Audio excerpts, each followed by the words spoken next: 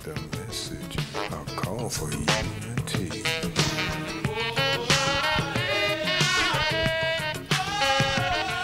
Emotion is the message, a call for unity. For a long, long time, we've been deceived by the illusion. We're called by different names, and this has served to just confuse us. When all is said and done, to be one's our revolution. We never stand alone. Alafia, I'm Dr. Gloria Lattimore Peace, host and producer of OmniU Presents the H3O Art of Life show. The title of this show is Revisiting African History. It's unfortunate that we have to revisit it. We ought to be living African history because we should never allow ourselves to be outside of our history. When we did a program at the Woodson Regional almost a year ago, we were looking deeply into African history. But of course, you never have enough time because African history is ancient. And consequently, there are some things that don't get enough elaboration. And I thought it would be wise to have two of the presenters from that program to be with me today, Dr. Asantewaa, Oppong, Wadie, and Dr. Josef Ben Levi. How you doing? Dr. Wadie and I were together not long ago when we were talking about the kinds of Africans who came to America. Many of us do not know, but certainly not these two guests, that Africans didn't see what they now call America for the first time from the gangplank of a ship with human cargo.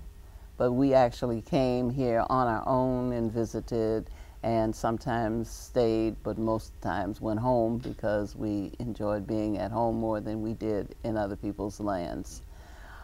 But there are some of us who were captured and brought as captives to this country, handpicked by the people who were enterprising and who had, I always call them the finding fathers, you know, the fathers who found the resources that they wanted to utilize in building a country that they did not have the expertise to build on their own. So Dr. Wadie has looked into our people, those of our people who can be traced to have been brought here under those conditions, and can tell us what kinds of Africans built this country. And I'd like for her to begin and for Dr. Ben Levi to be my guest while we learn this. All right. Well, I wanted to start off by saying that when we get the first permanent group of Europeans who settle in the United States, they settle in Jamestown, Virginia, and that's around 1607. And we have a people who are described by historians as being unfamiliar with the rigors of agriculture, and they are also dependent upon everything that they're going to eat and wear of ships coming in from the mother colony. So they're dependent upon ships coming in from England to give them everything that they need. So by 1609, when we have a couple of storms and shipwrecks, they have nothing. And according to archaeological records, they begin to even eat each other. So we have a people who don't know how to even take care of their basic needs, and who in a desperate situation cannot rely on agriculture or partnership with native people. They have to resort to the worst, which is eating. They say in their own diaries, we ate cats, mice, dogs, and finally dug up the dead and ate them also. So we have to ask how in about 100 and plus years later, maybe 160 or 70 years later, do we get a country that just goes right off the charts, is able to compete with the leading countries of the time, France, England, and surpass them in their output production, and surpass them in what they're able to make and sell as a commodity on the world market. How did that happen? When you have such a desperate people at the opening of the 1600s. And there is no other explanation for it other than the knowledge that they were given by the native people who live here about this terrain, how to survive on it, and the knowledge that came in with all the African people that they brought in, because it was obvious that they didn't have it, right? So the idea that African people were these empty vessels who came and just had to be taught everything, including presumably how to brush your teeth and everything, and had nothing to offer and were this burden, as they were classified, the white man's burden, and he had to train them up as one trains up a child. It's just false. I think the exact opposite might be more true, that African people had to bring with them the keys of civilization that they have, because civilization, while it can mean behaving in a manner that is couth and behaving in a manner that is civil, it really means sociologically that you have a civilization that is able to feed itself and then move to the next tier. You know, then you can hire artisans and you can hire craft people, and then you can hire the next tier, which is government officials. So you have a civilization. A civilization is a society that is able to build itself up to a governing body. And all of those people who function in government are being fed. They don't worry about eating because that's already taken care of. So it's very clear when you can't eat that you can't move forward, you know. So how did they get to feed themselves so quickly, become efficient at it very quickly, and be able to build up a civilization, one that would rival everyone else? Clearly, it wasn't their brain trust. They borrowed the brain trust of a people who had been doing that for hundreds of thousands of years. So in with the African people, we get in the work of Dr. Joseph Holloway, who looked at the records of people who came in through the ports in South Carolina, we get this information about who came in and when. And we know that during the 1600s, the predominant people that entered the United States were Wolof people from the Senegal area, the area that we call Senegal today. And we know that some of their words still exist in the English language. Words like banana, words like even okay, you know, are of their origin. Because they integrated so early in colonial America held on in their English to some of those words and behaviors also. And we know that starting in the 1700s into South Carolina, we get a lot of Angolans. And this would continue until 1739 and the Stono Rebellion, when they realized that the commonality of the people from Angola, Congo, all of them speaking the same language, gives them leverage.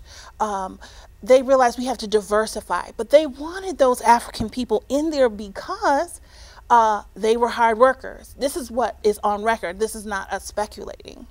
This is what they record in their own books and in their own diaries and journals.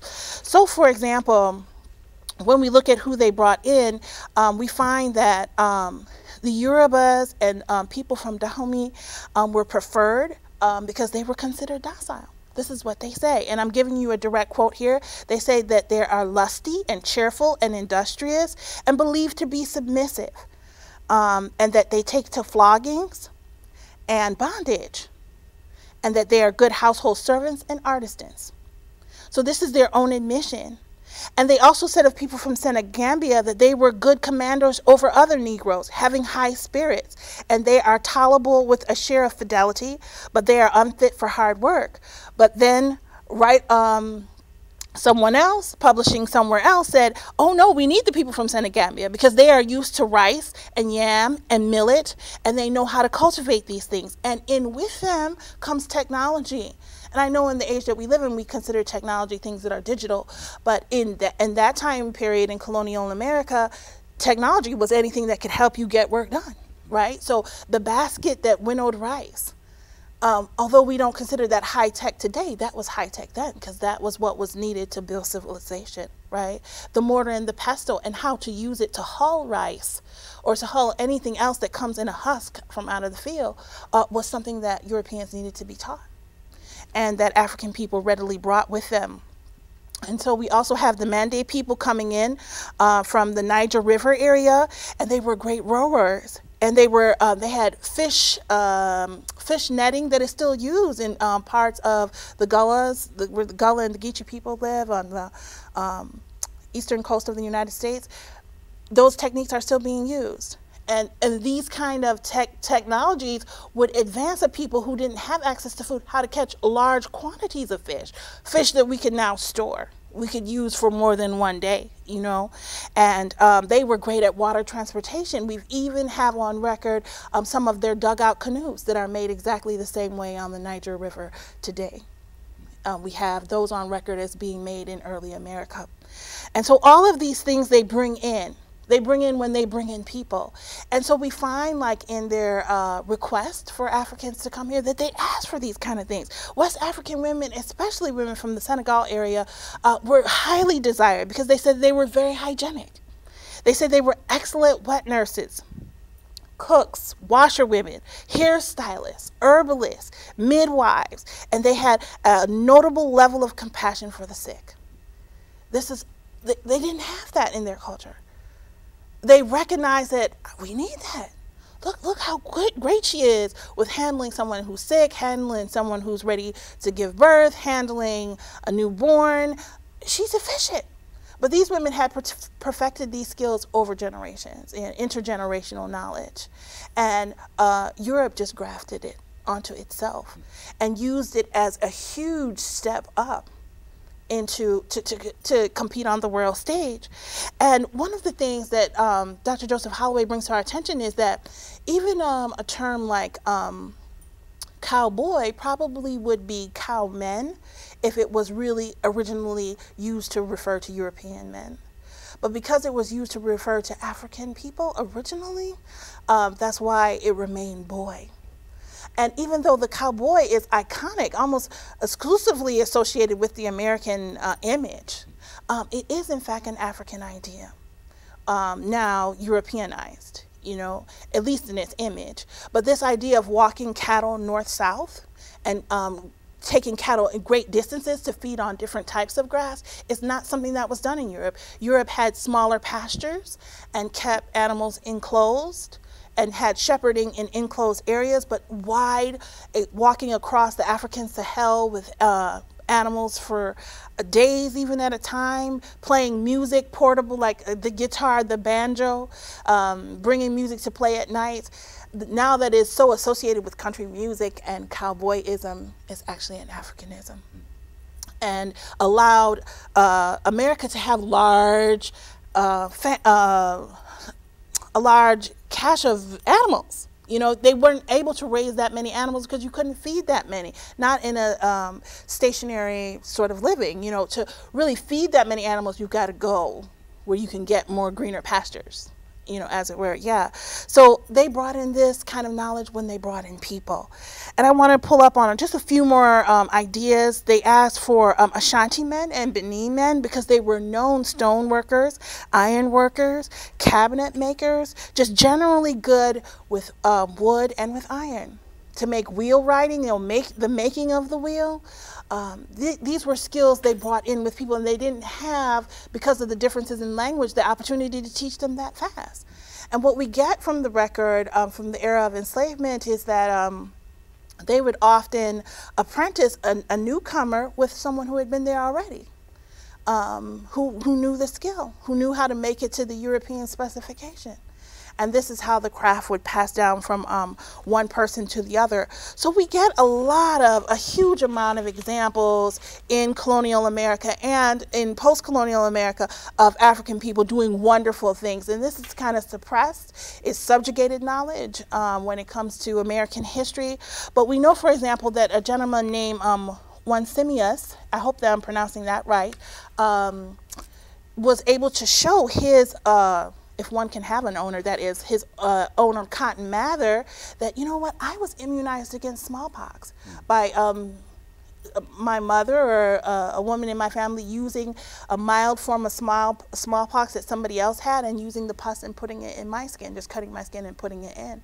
Now this is the basis of immunizations that we call it today. And when Cotton Mather published this study, and this idea, his house was someone threw fire a lit bottle of fire into his window. Molotov cocktail. Yeah.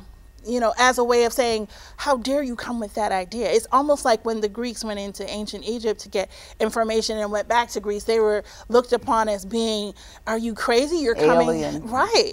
So this was an alien idea. And Cotton Mather saw it through. He did an experiment, and when smallpox swept through Boston, only 2% of the people who were treated using his method actually fell victim to it, whereas 14% of the people who did not fell victim. And that is how that idea got put over. But it was given to him, and he owns that in his diary by the African whom he enslaved. And I mean, the examples are numerous. There's a film that I think everyone interested in this subject should see called All My Babies, where it talks about African-American midwives in the United States. And you will hear doctors in that film say things like, I didn't know that we could deliver a baby without giving a woman an episiotomy where, you know, we do some cutting so the mother does not tear. Did not know that, and had to watch old African-American midwives using things that they learned in other generations, from other generations, use just hot compresses, hot towels to do the same job with no tearing. And doctors saying that we learned from them. These are people who we sat down and watched the way they did their craft. And this craft was kept intact, which is really the miracle of it, that we were able to survive with a semblance of culture. And really, it was because we had to. We didn't have anywhere else to go. We just had each other. And one of the things that is really striking about the United States is that in the South, they say, well, there's such Southern hospitality. And the author, John Edward Phillips, says, well, where does that come from? If it's not from Europe, then where is it from? You know, and of course, that is the old African culture that we can just take for granted and call it Southern hospitality without adding the complexity that is needed. Where is the reverence for the elders coming from? Where is the terms of endearment, my dear and ma'am, and where's all of that coming from when there's no antecedent for that in European culture? And when we put a close lens on what is here in America, much of it is an Africanism, is a holdover, is a retention from Africa, is what African people did and brought to bring civilization to this land. Well, I think that was, you know what, that was so eye-opening, you know, because those kinds of things are not generally known, you know. In the first place, just to make the statement that understand, when the first European settlers came here, they were not wealthy people who came in with a lot of resources. They came with nothing. In many cases, they were evicted from Europe because they were the scoundrels. Many times when they came, they were released from prisons, they were shipped over here to get rid of them, or sometimes they were bribed. If you will go away, right, we will give you a boat and some money and some provisions so that you can go someplace else. You know, it's a line that goes through all the fairy tales. Go out into the world and seek your fortune, because it was never presumed that your fortune was where you were among your own people. Even in the fairy tales, the children were put out of the house. Remember Hansel and Gretel? Right. They were put out of the house because when you attain a certain level of maturity, which was, it seems to me from the images in the fairy tales, that these were young, very young children who were sent out into the world to seek their fortune, because their fortune obviously was not at home and was not in the family. So they would bribe people to come by giving them provisions and transportation and money to leave. And then, of course, there were the others that they would just send away, just excommunicated, so that they would stop being troublemakers in Europe. So that when they came, they had nothing. They came here with nothing. And my understanding is that the first group of settlers, and maybe even the second group of settlers, allegedly, who settled in Jamestown, perished, not only because they had nothing, but because they were trifling and they refused to follow the advice of the natives who lived here, who said, winter will come and you will need to begin to prepare for that. You will need to, raise these crops. You will need to preserve some of it. You will need to store it and be prepared for the time when nothing will grow and you will have to rely upon what you have already, stored. So they had nothing. So when your question, when you raise the right question as to whence cometh this wealth that you did not bring with you, okay, then you understand that this wealth was ill-gotten. You didn't work for it, you didn't bring it with you, and you got it by any means necessary. And one of the means that you saw as essential was to go out and search for other people whom you could exploit and use to build your wealth and your country. So we need to just understand that. I mean, we just need to understand here some people with nothing who now seemingly have everything. But if you want to make a case for reparations, that's about the soundest case you can make. We have built, Dr. Marlborough says, people upon whose back has been built the wealth of nations. That's right. So we have been everybody's resource. And now we're in a situation where it is very difficult for us to be resourceful enough to keep ourselves alive, surviving, and developing. I thank you for that. I really do. Yeah. And you tell that story so well. Now we'll go to our patient, Dr. Josef Ben Levi, who's been sitting here. We both are so fond of you, Asantewaa. Oh, thank you. Yes, we are. And Asantewaa and I are both so fond of you. And you may enter into this revisiting African history wherever you like. Okay, well, thank you very much, Dr. Peace, once again, for having me on. And of course, I'm honored to be here with Dr. Wadie.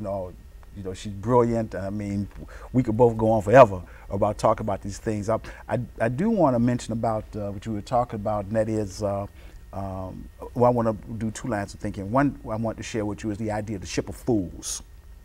One of the things that happened when we found ourselves in this period of time in Europe where they were unable to take care of everybody. There was a lot of crime and things going on, that they grabbed a bunch of people and put them on the ship and sent them out to wherever they want to go. Essentially, they were some of the criminals and so forth that they put on these ships, what they call the ship of fools. A French philosopher, Michel Foucault, talks about this. And one group came to the States, and of course another group went to Australia.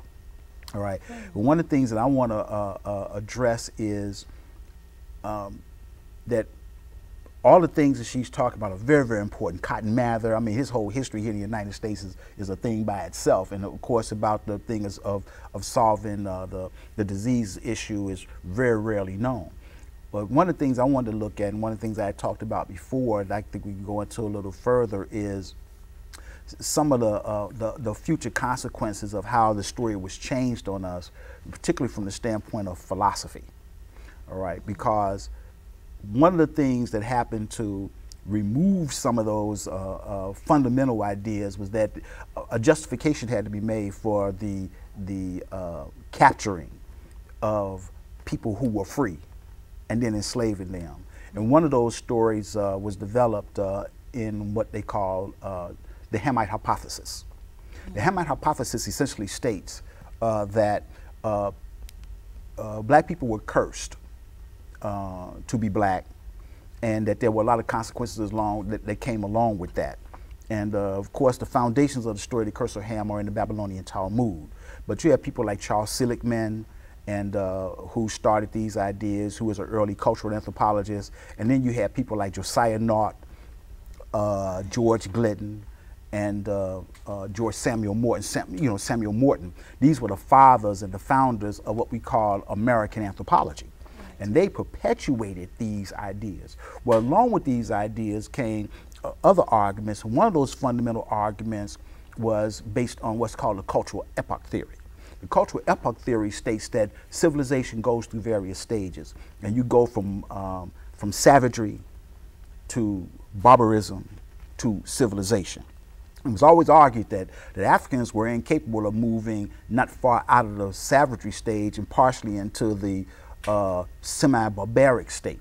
Well, the consequence of that argument is also that people of African descent are incapable of speculative thought.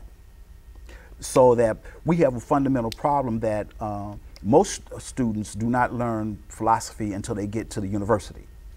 And it is assumed that they cannot learn these things early on, say, for example, in elementary or high school. And it's almost as a rule that in most African American schools, and particularly in high schools, they do not teach philosophy at all. And the fundamental reason for that is that there's this assumption in European continentalist philosophy, which did not develop until until the period of the Renaissance, that African people are incapable of thinking like that, incapable of having philosophy. So they would argue that Africans have what they call ethno-philosophy. Now, I find the term ethno-philosophy kind of funny, seeing that traditionally most people that teach continentalist philosophy, and when I say continentalist philosophy, I mean the philosophy that was developed in Europe after the Renaissance, that is the ideas of Rousseau, Descartes, Montesquieu, Wittgenstein, you know, that group. Who are called the continentalists. And I believe that there's a reason for teaching the continentalist philosophers without going into the ancients, what we call the Socratics and the pre-Socratics. You know, the Socratics being Socrates, Plato, Aristotle, and the pre-Socratics being Thales, Pythagoras, you know, Anaximenes, Anaximander, and all those groups. Basically, they're not really taught much about. And part of that is because the same continentalist philosophers, people like, you know, Immanuel Kant, came up with ideas that had to justify the enslavement of African people. And oftentimes, when their philosophies are taught, that part of their philosophy is not really taught. You have to really read their text and their ideas to get that. But the truth of the matter is that nobody ever asked, when did they get their philosophy? How did they get this philosophy? You know, nobody ever addresses the question of what happened in Florence in the 14th century, when under the Medici family, many of whom we would describe today as blacks, if we really looked at them, oftentimes nobody wants to address that issue either, but I think that that's very, very important.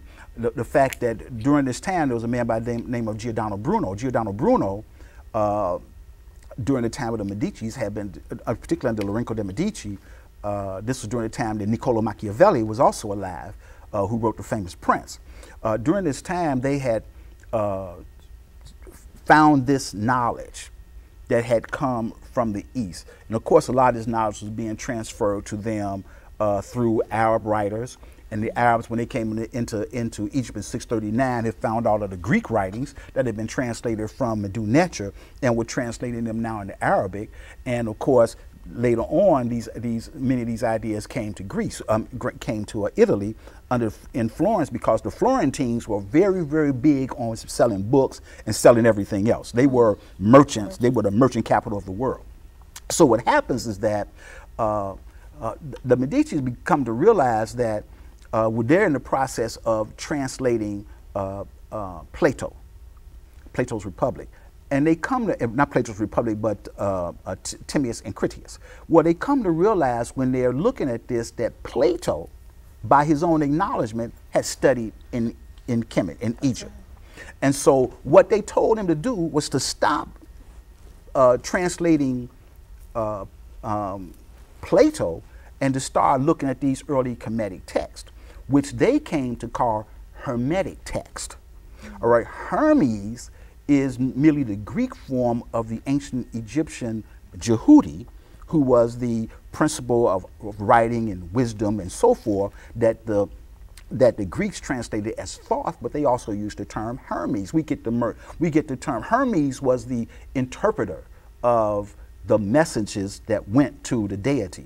We get the word hermeneutics from that, right? The idea of the interpretation of ideas in text. Well, this Hermetic literature that they started putting together became the fundamental text to be used among all scholars and priests in Europe at that time. It was the foundations of that were used to make possible the development of what they called the Platonic Academy in Florence, which was the first university established in Europe.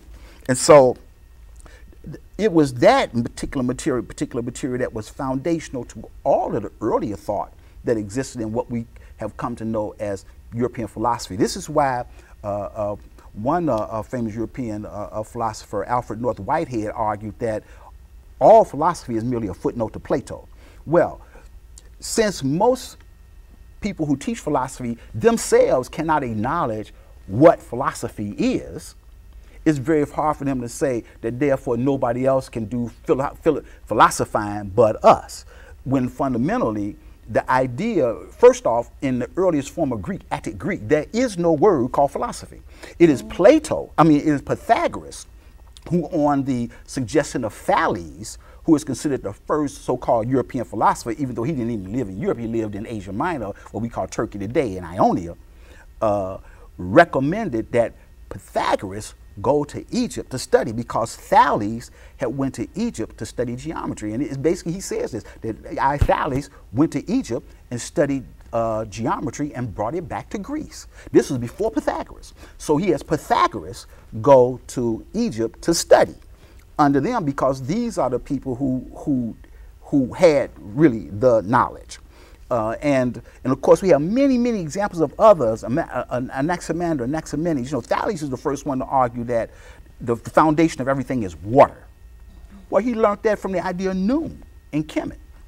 So all these ideas were there to be developed and to be pushed forward and stuff.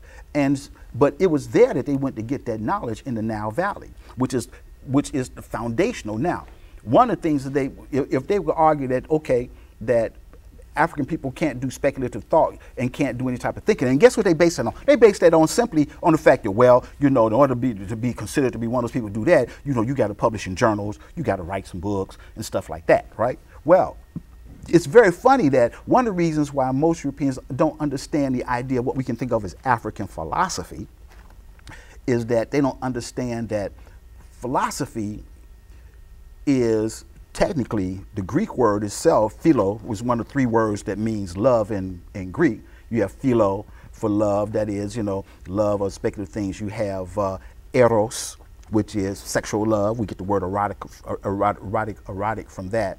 And you have other things like agape and other words like that all relate to these concepts of love. You know, we like Philadelphia, right? Philadelphia, right? Brotherly, Delphia, philo, love, right? So, but philosophia means love of wisdom. I always like to argue that philosophia literally means love of the lady wisdom, seeing, as I like to point out all the time, that I don't know no men named Sophia. All right? There are no men named Sophia. So, and wisdom is always a woman and never a man. Right? So they had these ideas, but oftentimes one of the fundamental reasons why most European philosophers will argue that Africans have no philosophy, because they have one fundamental error. They first off don't understand the culture, and they certainly don't understand the languages. And so without understanding of the language, it is very difficult to crack the code of thinking within most African cultures. But if you want to study, you know, traditional European philosophy, it is mandatory. I don't care whether you're African, African American, or whoever you are. It is mandatory that you have some knowledge of Greek, or if you want to get into the thinking of Latin thought, you know, of the Romans, you have to study Latin. But it's not a requirement that they study it. And since there's an assumption that Africans speak, you know, don't really speak coherent languages, you know, then therefore, you know, it's impossible to assume that they have speculative thought within the languages, and that's why they can assume that Africans, when they have their philosophy, they can call it magic. All right, it's always magic, something spooky, you know. When in fact, in Medu Neter, there's no such word as magic. Just like there's no such word of religion. That's why there's no such thing as what they can call ancient Egyptian religion, because that word didn't exist. And I like to always point out to my students, how can you conceptualize an idea that was not within your conceptual frame of reference, and the people who thought up the idea were not even in existence at that time? So how can you possibly have an idea that can be kind of thrown back on, retroactively thrown back on you that didn't exist in the first place, right? When in fact the term that they like to translate as magic, hekao, means the utterance, spoken word. All right, and this makes perfect sense because this is the same thing that they refer to when they speak of logos. Logos means not only so much word as reasoned discourse. And so what you're seeing in the Kemetic text, a lot of reasoned discourse that goes on, because this is where you have your first examples of what we refer to as dialogue taking place, that Socrates develops, the notion of the dialogue, where somebody is raising some questions and then somebody is trying to answer those questions in a certain kind of way, what they call the Socratic method. And we know that Socrates didn't write anything, but one of the other elements I like to point out, and I like to throw this out at my students, is that if we are finding that these texts have been translated in these different ways to get to what we have in the Latin and later on in the other languages, there's also some question about whether or not we actually have the right thing.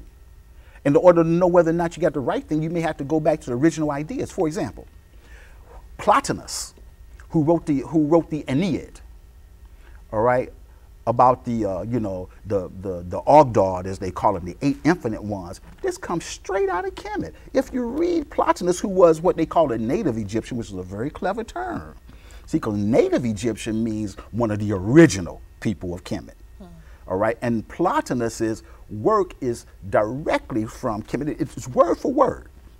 And there are many, many other examples of stuff like that where we do have these very powerful and very strong thoughts and concepts and so forth, especially about the importance of the word and other types of things. And so what we find later on is that many of the early European writers are beginning to downplay this, and they start, of course, fundamentally with Friedrich Wilhelm Hegel. Because Hegel in the philosophy of history, philosophy of right, makes the case that Africa has no place in history. And many people then have written history based on Hegel's concept that Africa has no place in history, even though Hegel contradicts himself if you read him, where Hegel will say that, well, at one point, Egypt is no part of Africa. It is wholly a part of Europe. That's what he said. And how he figured that out on any map, even at his time, I don't know. And then he comes back and says, but we can also acknowledge that ancient Egypt owes much to the civilization in Ethiopia, right? Because he's read Strabo, he knows that. So in a way, he's contradicting himself, but also if we go back to the idea of the Hamite hypothesis, which they also laying out, the Hamite hypothesis says that any civilization that exists in Africa came from some mysterious, unknown Caucasians that showed up. Anything that happened in Africa that had been done with a civilization. Yeah. The Von Daniken theory. I like him because he goes along with what I call the ancient astronauts people, because somebody from somewhere came from someplace and did this, because those Africans and other indigenous peoples could not possibly have built these monuments and stuff, and yet. If we can make the same case where the most famous monument they talk about in Europe, and that's Stonehenge. All right, but if you read McRitchie's Ancient and Modern Britons, McRitchie talks about these Australoid people who lived there and made these things possible. And there are many, many, many examples of stuff like this. But yeah, when we look at the way philosophy is taught, and see, this is the thing to me that turns off a lot of our people from the study of philosophy. Is that first off, nobody is willing to make that step to the Nile Valley because they don't know, and how to make the connections, or even to show where the ancient Greek writers refer to the fact that they went to Egypt to study. And they say this themselves. There's the famous statement, of course, in Plato's Timaeus, where Solon, one of the 7 sages of Greece, goes to the Egyptian priest because he's trying to find out how old are we. And the base of the priest is like, Solon, you Greeks are nothing but children. It's like every time y'all get lost, you come back to us and ask us who you are and where you come from, and we got to remind you. But it was also because the ancient Greeks recognized that the people who lived there in the Nile Valley were very ancient. and they didn't have a problem with it. You know, they weren't afraid of it. They weren't ashamed of it or anything like that. They accepted that. And I think what has happened is that because of the dominance of what we might call, you know, European hegemony over the world, then their thought has been perceived as the only kind of thought. And I always like to tell people, so what was the world doing for centuries when the Greeks were sitting there, or what was happening before the Renaissance, that is this rebirth period? Because we got to remember that what was going on in the world at the time was that the Moors were running the whole world between 711 and 1492, very important date, when these Moors, these Africans, were running most of Europe. And I used to tell people, I know because I went to school in Spain. I studied there. I studied at some of these universities that were established by the Moors. I went to the places where they went and did their thing. So I always tell people, you know, I was there, I know. All right, and the instructors used to talk about this in history class like as a, you know, a kind of a matter of fact thing. It was no big deal. Whereas here, the way that they tell us is that these were some type of Arabs. All right, no, they were Africans who practiced Islam, many of them. And so this is not known, but we noticed that all of a sudden, with the fall of the Islamic rule in Europe, we get the rise of the Renaissance.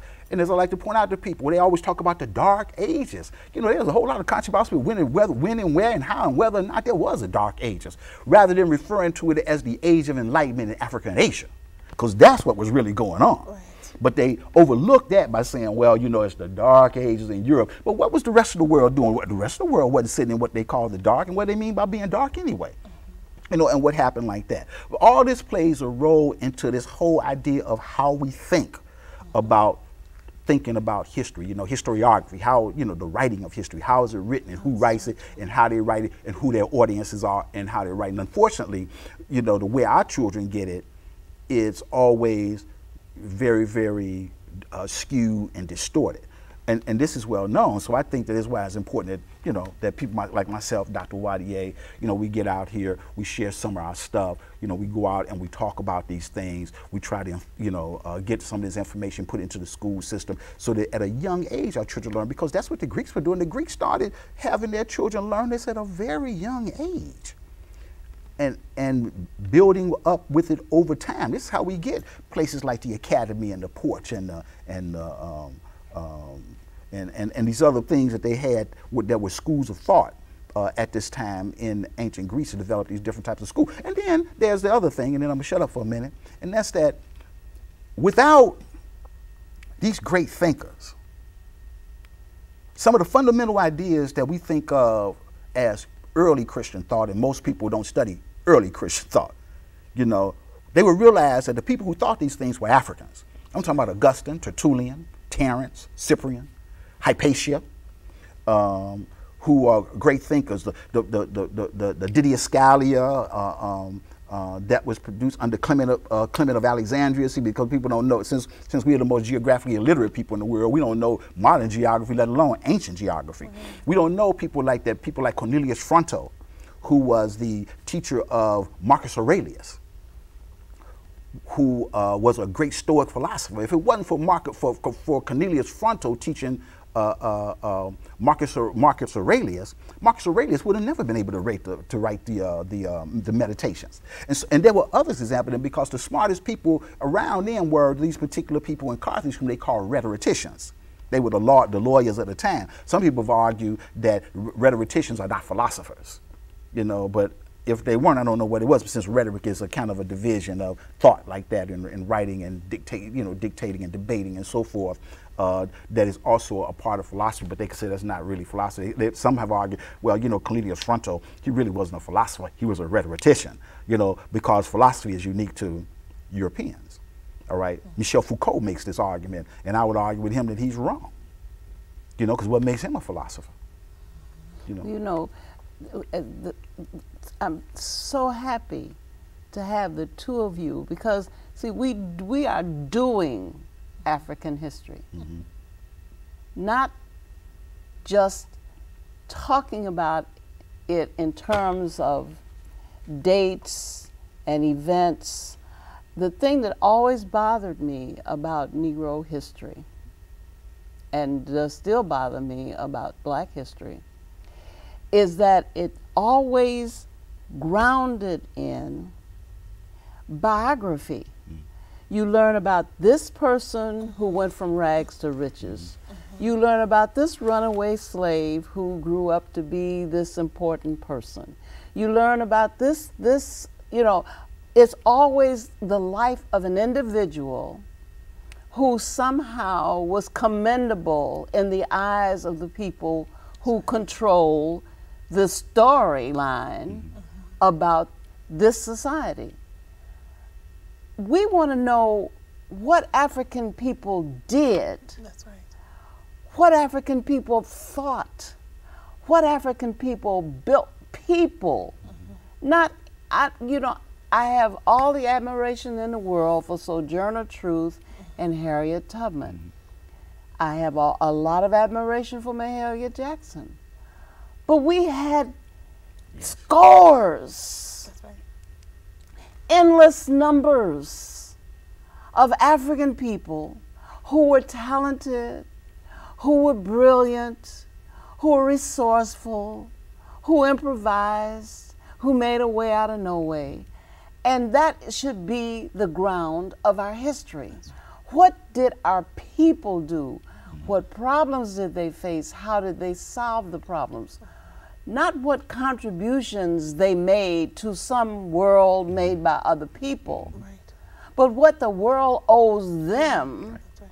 for what they gave and what was taken, things of which they were robbed. You know, these are this to me is African history. African history is who were the people, who are the people, what was their way of life, what was their culture, what did they do as a people, not as a tribe over here and one over there, but as a blend of people all sharing corporal values, not all practicing the same customs, not always doing the same thing in the same way, but sharing so many values that are in common that they even survive until this day. That's right. And so to have you here, see, to show, here's somebody who's not just talking, as the young people say, out your neck, because we get a lot of that. But people who took the time to read, to research, to compare, to know, to understand. There is nothing anywhere worth having that did not originate in African people. That's right. And I had a recent conversation with two young people who were telling me about the advantages of other ethnic groups because of the privilege that their families shared. The DNA was what they used. You know, these children get better grades in school because their father's a doctor and their mother's an engineer. You know, and I said, well, if you think that these people have DNA that's superior to yours, where does that leave you?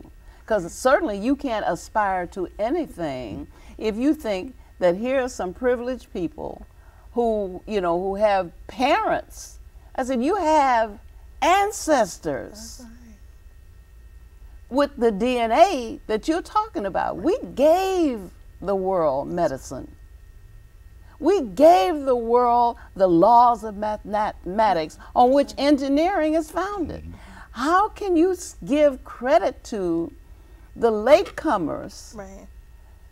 And the reason is because you don't know your history. That's right.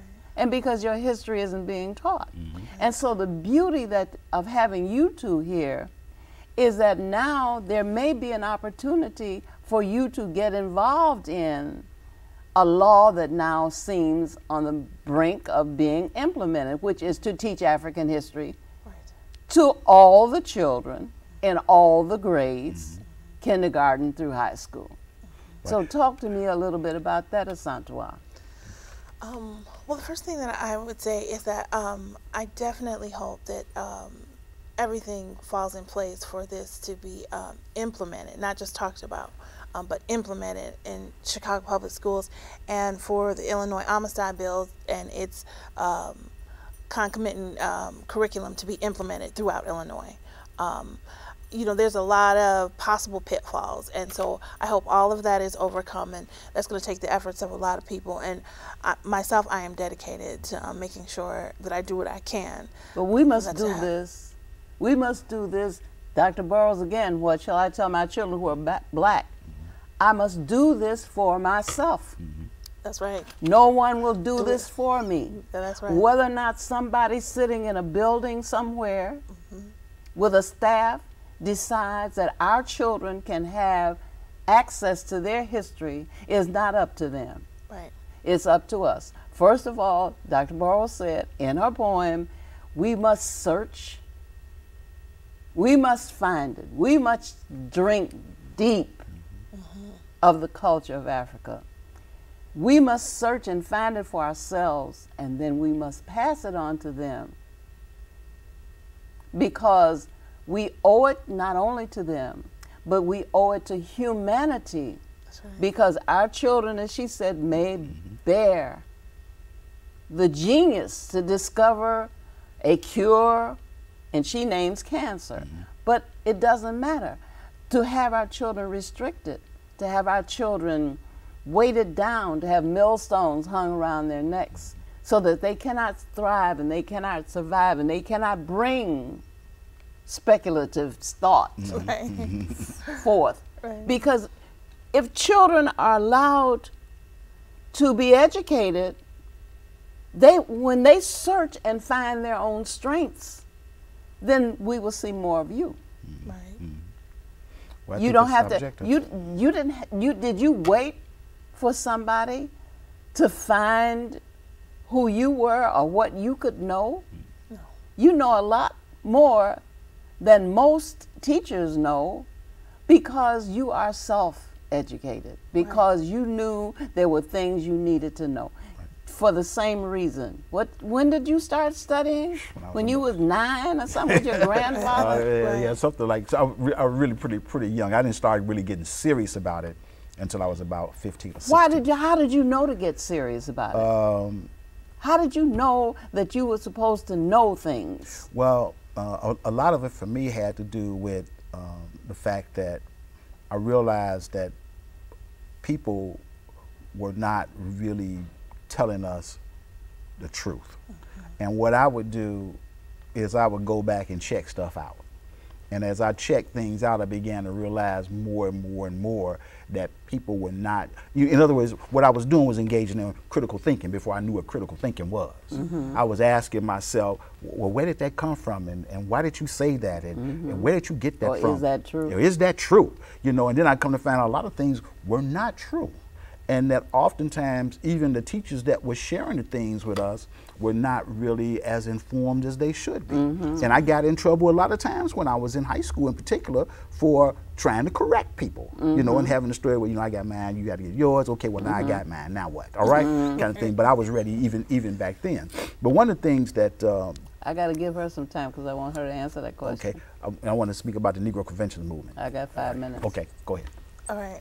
Well, I just want to say quickly that I am a product of people who saw it necessary to come, you know, back and lend a hand and say, you know what, here's some history that I know you must know. And it may not ever be taught to you in school. Let's meet outside of school. And so we had study groups that really got me started and really got me excited about learning about myself. And I want to just say quickly on the back of that, that one of the reasons to take history away from someone is in order to commodify them and to provide a justification that they are somewhat and somehow worthy of the pain you're going to inflict on them and that they are causing it themselves. They don't even have a story attached to them. So the removal of someone's story is the removal of their humanity. And Europeans knew that very well. And so Josiah Nott and all the other thinkers that came out, who actually sat down and invented and crafted racism. Racism was crafted like anything else is crafted in a lab. It was thought out and crafted, starting with notes on the state of Virginia with Thomas Jefferson saying, I think we might put forward that these African people are not the same as we are. and he called on scientists to go out and discover why that was not so, or why that was so. And I mean, it was designed. And the reason behind that was to justify. It has no truth to it. It has no bearing. So everyone should be a part of breaking down this myth. Because it has no bearing. It was just created to justify wrong behavior. Yeah, and to go along with that, I was talking about during the 1830s, they had the Negro Conventions movement. During the Negro Conventions movement, you had a lot of blacks at that time who were fighting over what they call the naming controversy. That for a long, long time, almost everything we did, the Africa Free Schools, the Africa, the Historical Society, African American, African Methodist Episcopal Church. Church. All of this, right? All of it had Africa in it. And there was a group who were then trying to find a way not to feel disrespected by, by the powers in the state at that time, the government at that time. And so they decided that really we need to think about changing our name. And we've been in the name game since that time. And it looks like ultimately we may finally find our way back, because we're still the only people in the United States that hyphenate our name. We're African Americans, and again the term African American, of course, we know didn't get into use until roughly about the 1980s, the late 1980s. Even though we can make a case for it even earlier, but in its more contemporary form. And unfortunately, what happened is that we still haven't made the land connection.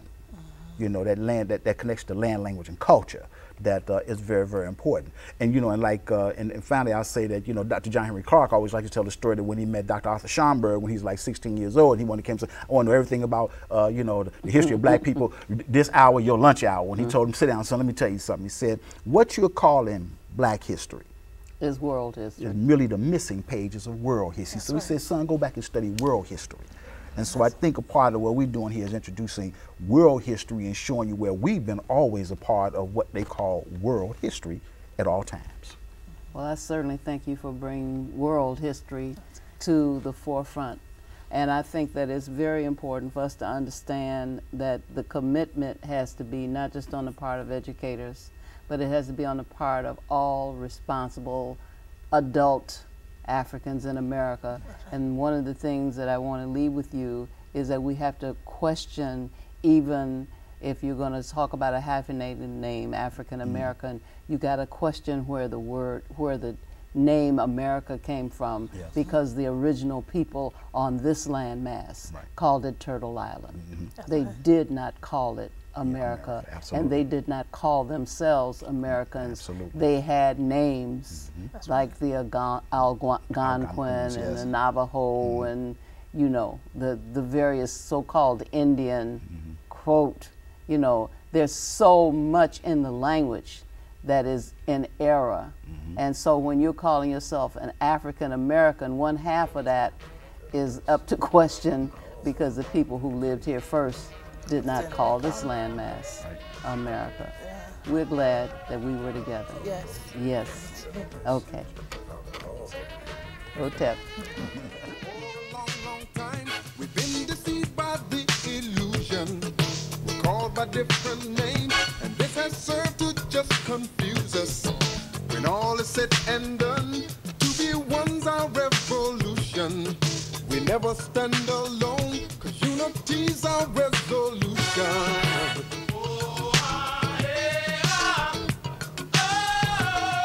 Umoja is the message, a call for unity.